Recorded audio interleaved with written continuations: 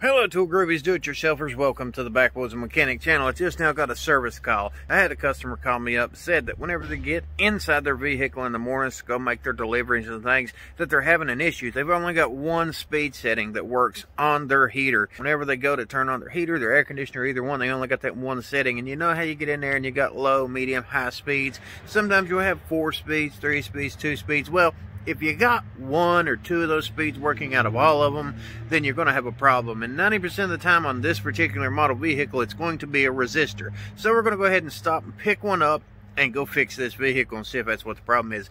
This vehicle in particular is a Chevy Express box truck. It's around the 2003-ish up to the 2008-ish model, somewhere in that range. They're usually all made with the same general location in mind.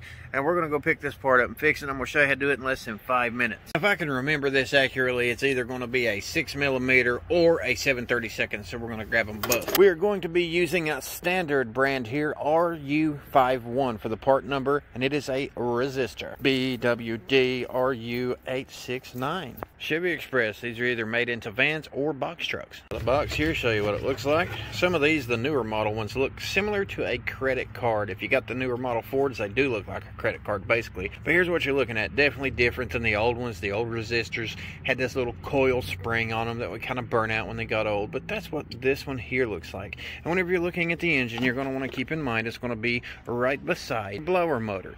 And your blower motor, because most of the time your blower ain't working, it's going to have to do with your blower motor or this resistor. Your blower motor is going to be right here. You got the battery past your side.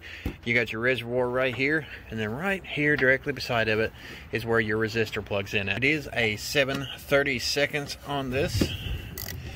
That's most of the time what a 5.5 is referred to, but 7/32 works. And that's all you've got is these 2 little fasteners right here, and you pull the whole piece out. Yep. Right there you go. Of course, match up the new and old parts to verify that they are the same thing. As you can tell here, this one is pretty rusty, pretty worn out, so it's more than likely what the problem is going to be. Now all you got to do is basically unplug it from this wiring harness by pushing up on this clip and then pulling down. Now after you get that unplugged, you set it off to the side, you follow these 2 wires right here, and it should be hooked up right here. You do the same thing. You pop this and you pull that harness out. Because as you can see right there, it plugs directly into your blower motor. So if it's not working, your blower motor's not going to work. It basically sends the signal to the blower motor to go into the speeds that you want it to go in. Plug it here, and it'll be wrapped around usually. A little clip right here. All you gotta do is raise it up and over top of that clip, and then voila, you're ready to pull it out. Then, like I said, you can easily verify it by sticking them side by side to make sure everything is the same. In this case, they both are. Now go in the reverse of what you just did taking it out. Make sure to get your wire here out of the way. The slot it goes in, add your 2 fasteners back to it. Go ahead and tighten them back up. Run your wire back up in here, pull it back around through, plug it up. Once it's locked into place, make sure this one's nice and clean. Ooh, and in this case, we need a new wiring harness. See?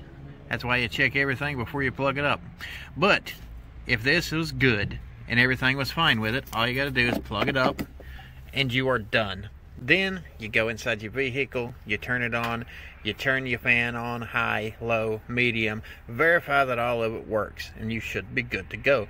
Now, if that doesn't fix your problem, then you're going to want to look into your wiring harness itself that goes through right here, because you'll have to change it. You can buy them, cut the wires, stick it right back in, wire it back up, it should be fine. Or you'll want to come over here and check your blower motor itself. Of course, fuses, relays, that should always be the very first thing you check. But most of the time, this is the problem you're going to run into when 1 or 2 speeds work and the other ones do not. Now I've got the key turned over here. I do feel it blowing on low. I know you cannot hear it, but just take a listen.